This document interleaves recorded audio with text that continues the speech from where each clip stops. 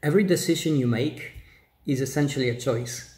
And whether the decision is in a personal context or a business one, it will lead to specific actions which will have certain consequences and outcomes.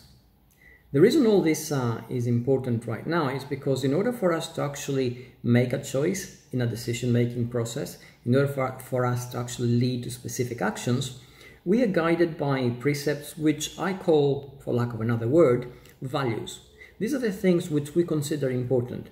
In a personal context, there may be things which we consider to be moral guidelines, like perhaps honesty and integrity and accountability. In a business context, it will be all the things, all the steps which go into creating the level of trust which makes relational exchanges of every kind possible.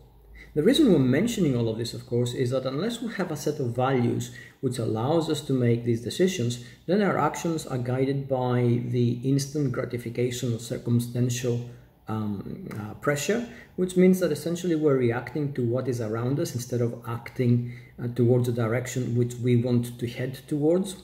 And that leads to all sorts of inconsistencies which add up to a lot of problems. We have countless examples of that, perhaps both in our personal world and our business world.